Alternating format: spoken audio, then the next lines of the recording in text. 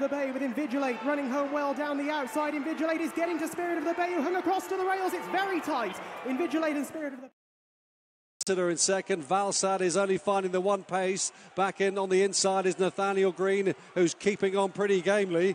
Bizarre Law still the leader as they race inside the final half furlong, just idling a bit in front, being held together by Callum Hutchinson, and Bizarre Law all out here to hang on, and does so.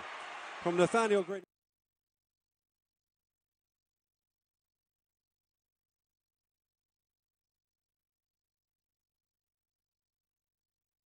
Interval still keeps going in front though as they pass the furlong pole. Time interval, the blue, white and red jacket has the advantage. Bad Company in second place. Maglark is behind these as 100 yards first to last in this. Time interval is still in front. Can Bad Company get to him? No. Time interval has made all to be Bad Company and Maglark.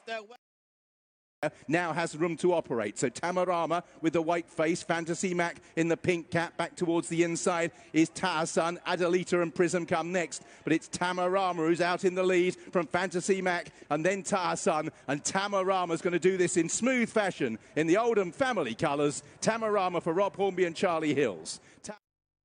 Follow that star and down the outside, Spirit of the Bay, and Spirit of the Bay now comes through to narrowly take over going inside the final furlong. Invigilate is also running home well, no room for Typical Woman, and it's Spirit of the Bay who's going home strongly here. Spirit of the Bay with Invigilate running home well down the outside. Invigilate is getting to Spirit of the Bay, who hung across to the rails. It's very tight. Invigilate and Spirit of the In second, Valsad is only finding the one pace. Back in on the inside is Nathaniel Green, who's keeping on pretty gamely. Bizarre Law still the leader as they race inside the final half furlong, just idling a bit in front, being held together by Callum Hutchinson, and Bizarre Law all out here to hang on, and does so. From Nathaniel Green.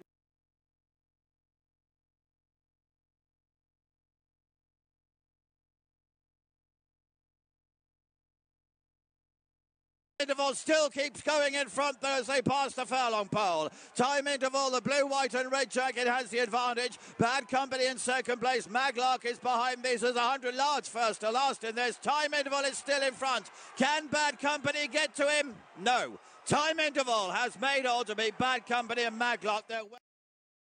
Now has room to operate. So Tamarama with the white face, Fantasy Mac in the pink cap. Back towards the inside is Tahasan, Adelita and Prism come next. But it's Tamarama who's out in the lead from Fantasy Mac and then Tahasan. And Tamarama's going to do this in smooth fashion in the Oldham family colours. Tamarama for Rob Hornby and Charlie Hills. Follow that star and down the outside, Spirit of the Bay, and Spirit of the Bay now comes through to narrowly take over going inside the final furlong. Invigilate is also running home well, no room for Typical Woman, and it's Spirit of the Bay who's going home strongly here. Spirit of the Bay with Invigilate running home well down the outside. Invigilate is getting to Spirit of the Bay, who hung across to the rails. It's very tight. Invigilate and Spirit of the In second, Valsad is only finding the one pace. Back in on the inside is Nathaniel Green, who's keeping on pretty gamely. Bizarre Law still the leader as they race inside the final half furlong, just idling a bit in front, being held together by Callum Hutchinson, and Bizarre Law all out here to hang on, and does so. From Nathaniel Green.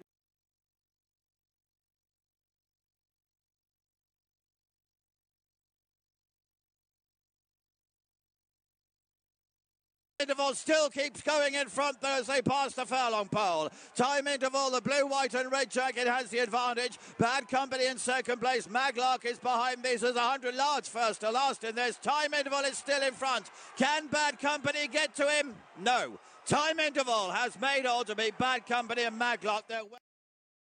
Now has room to operate. So Tamarama with the white face, Fantasy Mac in the pink cap. Back towards the inside is Tahasan, Adelita and Prism come next. But it's Tamarama who's out in the lead from Fantasy Mac and then Tahasan. And Tamarama's going to do this in smooth fashion in the Oldham family colours. Tamarama for Rob Hornby and Charlie Hills.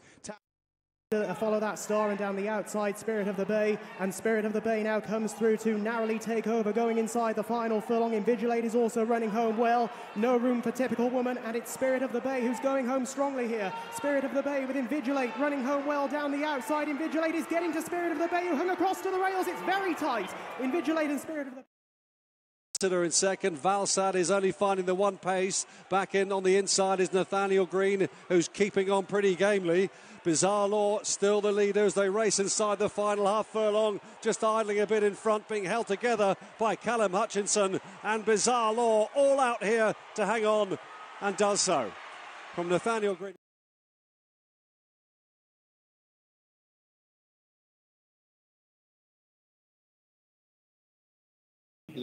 Yeah, he did, and I got the impression he wasn't in love with the ground conditions really that day. It was pretty murky conditions, not a nice day. Ground was very soft, and he ran okay, he ran fine, sort of plugging away in behind them, but without really ever threatening time interval and bad company on that occasion. Now, I'd say it was a better race than this as well. It was a higher grade. It was a 0 to 100. He's down into an 85 again today.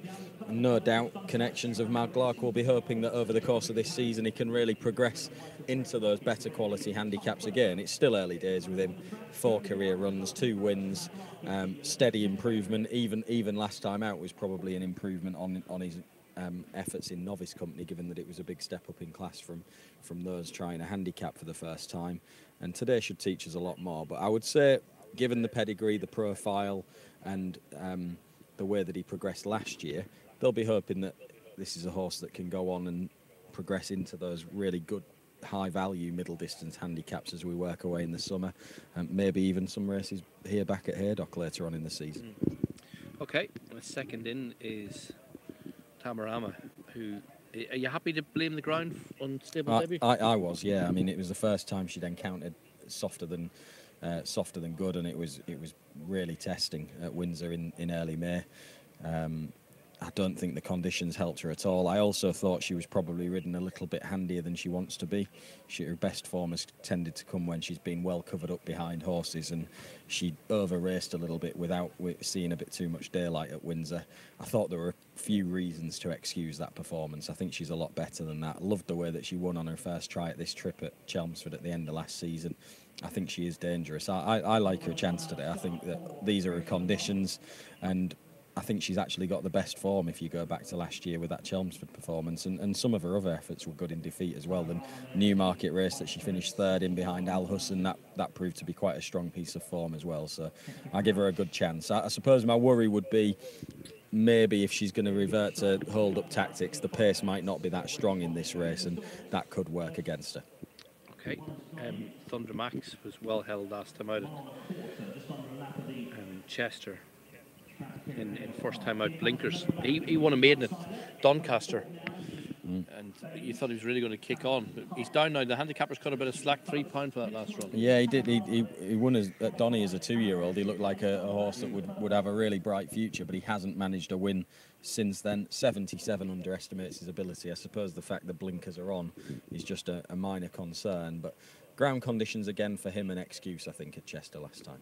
That could be the theme for the next week or so while its ground dries out.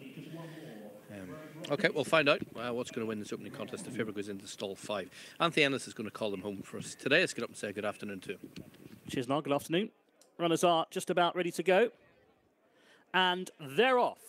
Jumped away for our first, the Tilsley Handicap Stakes over the 1 and 2 furlong distance. Spirit of the Bay was the slowest away. One of the first to show up is Noble Anthem in the beige and dark blue colours to lead up here with the navy blue jacket on the inside. That's Bizarre Law with the light coloured sleeves. And now advancing is Thunder Max, who's towards the inside, the Ammo Racing colours, the purple. And Thunder Max is now just nosing on ahead of Noble Anthem around the turn. They're followed in third place then by Bizarre Law with Maglark, who's racing 1 out, 1 back on the outside in the blue and white colours. 2 lengths back to find Rogue Rocket, the red and whites, who's on the inside of Tamarama.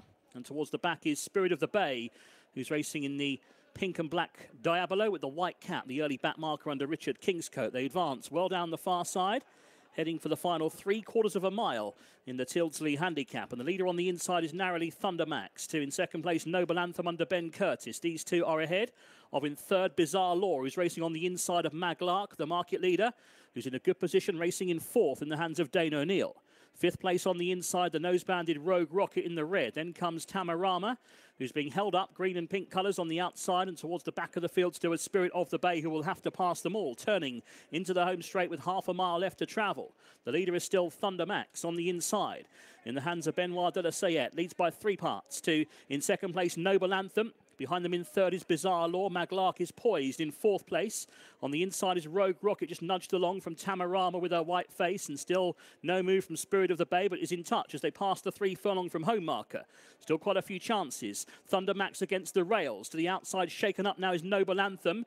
In behind them against the running rail, Bizarre Law looking for room. Maglark has got daylight if good enough. Tamarama's getting much closer now as well, and Spirit of the Bay is going to challenge on the wide outside, has a chance too. Down for the final furlong, it's Spirit of the Bay on the outside of Tamarama, and Spirit of the Bay has quickened up smartly here for Richard Kingscote, and she's going on. Maglark is trying to give chase in second place, but Spirit of the Bay has a length in hand. Entering the final 100 yards, it's Spirit of the Bay. Driven out here in front, Spirit of the Bay goes on to win. For Clive Cox and Richard Kingscote, Maglark second, third maybe just Thunder Max. Tight for fourth, Bizarre Law and Tamarama. Yeah, good start of the day for Clive Cox and Richard Kingscote. This daughter of Cable Bay has sprinted clear. And they've got obviously a get ahead in her feature. Cecil Frill at 3:15. She's won nicely from Maglark in second place for Charlie Hills and Dane O'Neill, and Thundermax was third for Richard Hannon and Benoit de Sayette claiming 3. Yeah, and she's taken advantage of that reduced handicap mark. She ran a couple of good races at the height of summer last year, Spirit of the Bay, then just form tailed off a little bit, but handicap has given her a chance as a result of that. A couple of lesser efforts coming back this season, but I think stepping back up in trip has definitely helped her. Her previous winning had all come over a mile, but nowadays this trip seems to suit her better. Her best 2 runs last year were over a mile and a quarter at Doncaster and 9 furlongs at Sandown, and she's back to those levels, if not higher, again this afternoon to win for the first time since that productive year that she had in 2021 as a 3-year-old when she really progressed. She didn't manage to get her head in front last season, but patient ride from Richard Kingscote pulled her out for a clear run down the outside, and she's really quickened well all the way to the line. It'll be a good day for Richard. Get ahead. Susanna looks to a top chance according to the betting. Wardaker Gomez wouldn't be without a chance as well. Yeah, no, he's got a good book of rides, hasn't he, through the course of the afternoon. So this might not be the first time that we see Richard riding one coming into the winner's enclosure. I got the impression that Maglark just couldn't quite quicken in the same way that Spirit of the Bay did, and he might just be ready for an even longer trip now. He won over a mile and a quarter last year on good to soft ground, softish ground at Goodwood. He just doesn't do anything too quickly, does he? And you mentioned before, Niall, the Mura's Ganati, she's produced horses that have won over up to a mile and a half, but also some sprint horses as well. And I think Maglark looks sort of more of the staying type, doesn't he? Like a lot of the Muharas are. And wouldn't be surprised to see him up to a mile and a half and finding a little bit more improvement as the season goes on. But Spirit of the Bay, who's won her opening contest, has tied up the full result. There's the winner coming back in. Richard Kingscote's on board. Showed a turn of pace down the middle of the track to get to Maglark. Maglark traded at 1.4 in running on Betfair, but to beaten 17-2 the winner, 11-10 favourite second.